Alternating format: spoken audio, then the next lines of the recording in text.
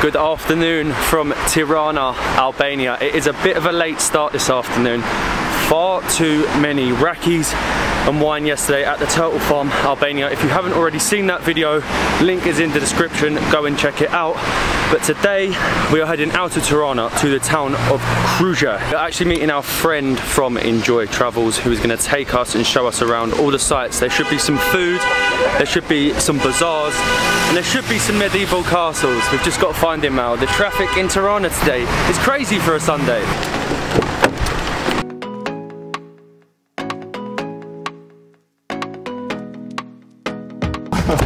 And a 35-minute drive and we've made it to Krujë. We've just come first to the Hotel Panorama just to check out these amazing views, and we will be coming back here later for dinner. But there is someone I want you to meet. I want you to meet our amazing tour guide, Jensi.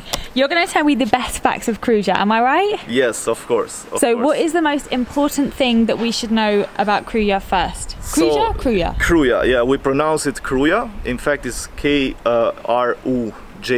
So the J is silent? Yeah, the J is silent. So the most important thing is that it's the birthplace and the place where it constructed the castle of our national hero, which is called Skanderbeg. There is so much for us to know here. Jensi is going to take us to the best places, but right now I just need to take in this view.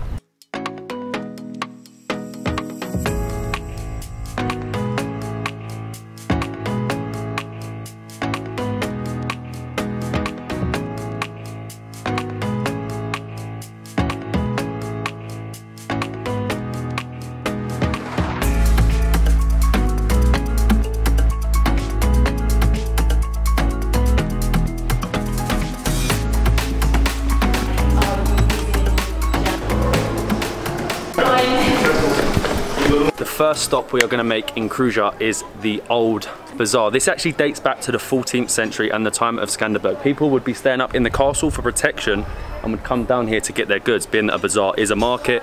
Now it is mainly traditional souvenirs, which we need to check out. Actually, we haven't bought any souvenirs yet. I haven't bought Molly a souvenir yet. We need our magnet. We haven't even got our Albanian magnet, so this is the place to get it. These shops are so traditional. So here we have a original coffee maker. So you'd put the sort of like the cooked or burnt coffee in here.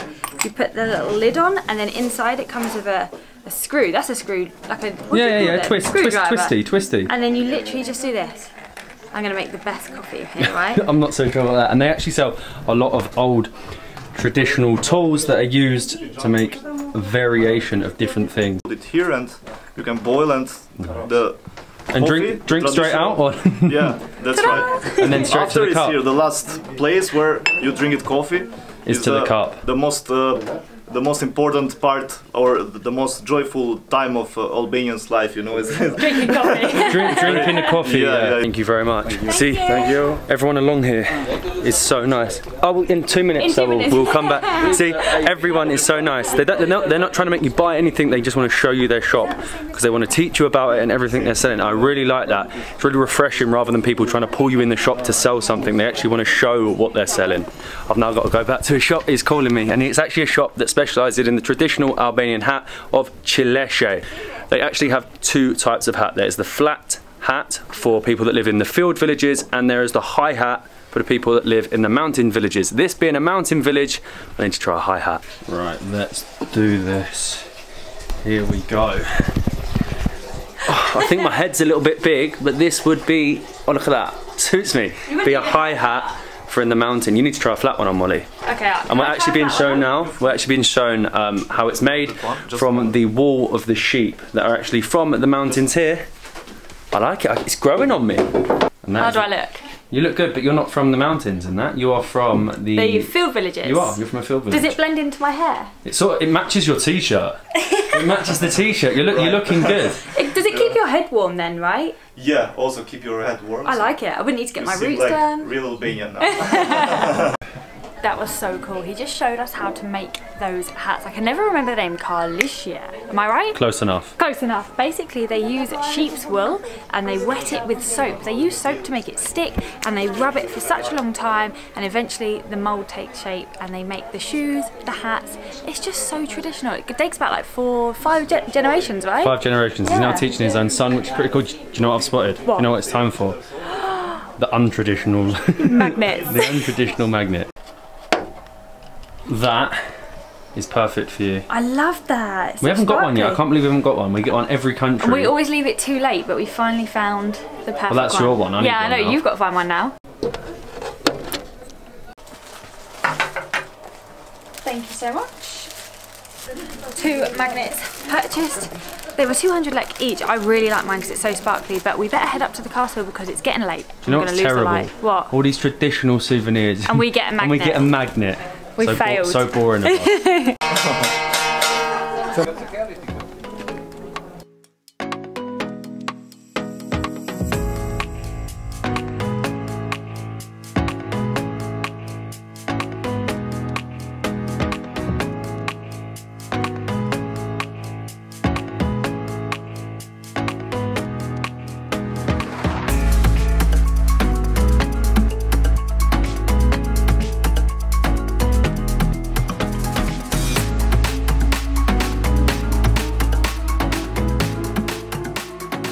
Just a really quick walk through the bazaar and we have made it to Krujë castle. There's actually 2 parts to the castle. Behind me is the new renovated castle. It's brand new. It's all in memory of Skanderbeg. It's got the museum inside which you have to pay to enter, and just over here is the original part of the castle.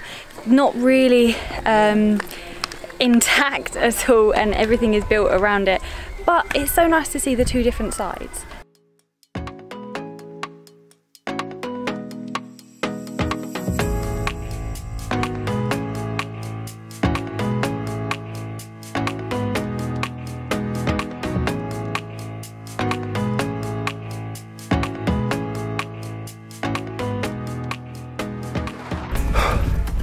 I'm breathing heavily. There's not even many stairs.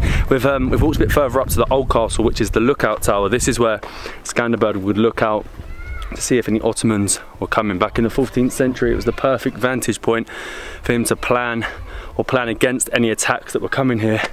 But the views up here are so nice. The Adriatic Sea is out in front of us. I wouldn't know any of this. When I have to look on my phone for facts, they're never great. They should be correct. So down in the comments, no moaning if they're incorrect. But this is an incredible lookout tower, and you can actually see up here through the middle of it. Last year there was a 7.5 magnitude earthquake. You can see it's just shattered through the middle. So hopefully I'm all right going up there. How about this for a sunset spot? It's so nice. You can see the planes coming into land. You can see the Adriatic Sea. That's what I just said. It's to our north. Oh, did you? Tirana is to our west. Where's north though? North, never eat shredded wheat. To the west, yeah. And I just love all the mountains. There's loads of little mini lakes in between, one of which is man-made, but I can't remember which one that is. Yeah, it's one of them. But I have to say, we are being so lucky with these sunsets. I know, so how? We've timed it perfectly. We're going to get it even better when we go for food. Like, this is perfect. We've timed it so well.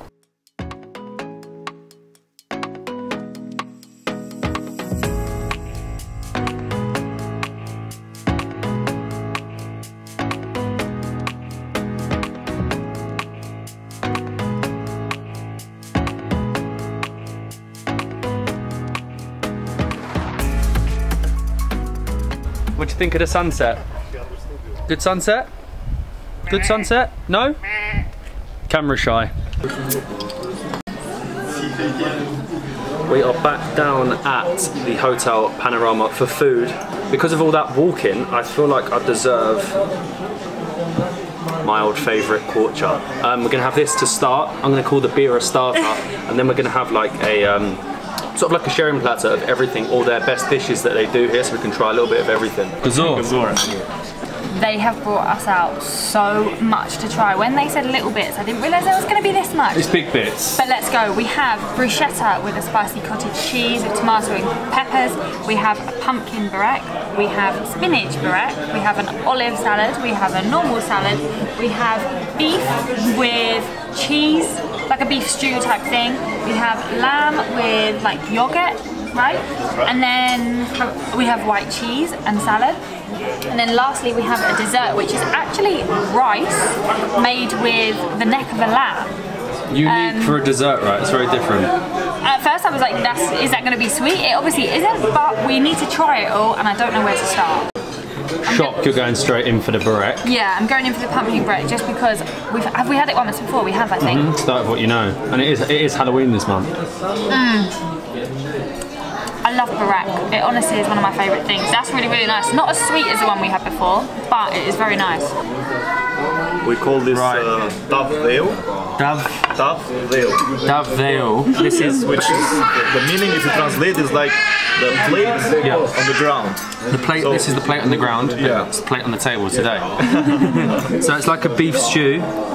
Let's get a big bit. And it's very tasty, especially in the winter time because it keeps you warm. Oh, it's really good. It's really rich. You can feel that, like in your Windsor, you can feel it straight away in your chest. I really like that. Moving on, I've now got the barek with milk. And I feel like as it's milky, it will go best with the white cheese. So I'm going to mix a little bit of the white cheese with that. Oh, look at that. That's good. Have you had any salad yet though? I'm a salad dodger. With milk, it's more like a plain barek, it tastes like. Yeah. So you add that, and then you get, it's a little bit sour, the white cheese. It goes really well with the barek. I'm next to try, and my thing is the mish shinji, which is lamb with like a yogurt. What else is with the yogurt? Like yogurt and some other like spices. So yogurt and spices. It looks a bit. Eggs as looks very not spicy, but like herbs. That have just yogurt, eggs, and mice. Fine. Okay, so it's crispy on the outside, and I'll tell you a fun fact. I have never tried lamb before in my life, so this is my very first try Here we go. of lamb. It doesn't taste how I thought. The yogurt is really, really nice. It's really creamy, but the meat tastes like beef, but really, really salty. I'd say that where it comes out around it, it actually looks a little bit like a cottage pie. I've nearly eaten too much. I need a little bit of korcha, make a bit of room for dessert, and that is kaboni, which I'm not going to explain too much because this is the food that I see. I looked at it and it was the most, I don't know, I suppose different to what I've eaten or something I'd ever eat as a dessert. So this is a kind of dessert which is traditional in Albania. It's made by rice and neck of the lamb. So it sounds strange, but it's true, and we have this dessert also in our traditional, let's say, for families that are Muslim religion, and they do this dessert during the celebration of Bayram. I've got to try this now. It looks... It's got fruit in as well, which is a crazy it doesn't smell like meat. It smells really fruity. I wonder if it'll be crunchy. Dry grapes also. Yeah, dry grapes. There's a cinnamony taste. Yeah, because it's a dessert, isn't it, right? How is that? That is crazy. I can't even tell that there's lamb inside. Is it like really small pieces of lamb? It's very small pieces, and the other flavor that mixed with the dessert, it covers a bit the taste of lamb. Yeah, no, definitely. You can hardly taste the lamb. That is actually a really good dessert. Beer to wash it down. I have eaten so much food. I'm not getting my stomach out. My stomach is huge. I'm so bloated. But we have to say thank you to Jency for that. We didn't actually think we were going to go to Krujë. It wasn't somewhere on our list. And he told us the other day when we met him, we need to go. And it was so worth it. The castle, the views, the food, the bazaar, the magnets. Bought the magnets. Yeah, really like it. But you're going to see a lot more of us and Jency in the next few days. He's going to be showing us around the north of Albania, which we head to tomorrow. We're very, very excited for the north. Got to sort out a couple of things from there because we're hoping to head to Kosovo, but restrictions, because the UK has loads of crazy cases at the moment, we might not be able to go, but I think we'll be able to find ways around it. Keep following us on that journey. I need to get to bed, I've eaten too much. See you tomorrow.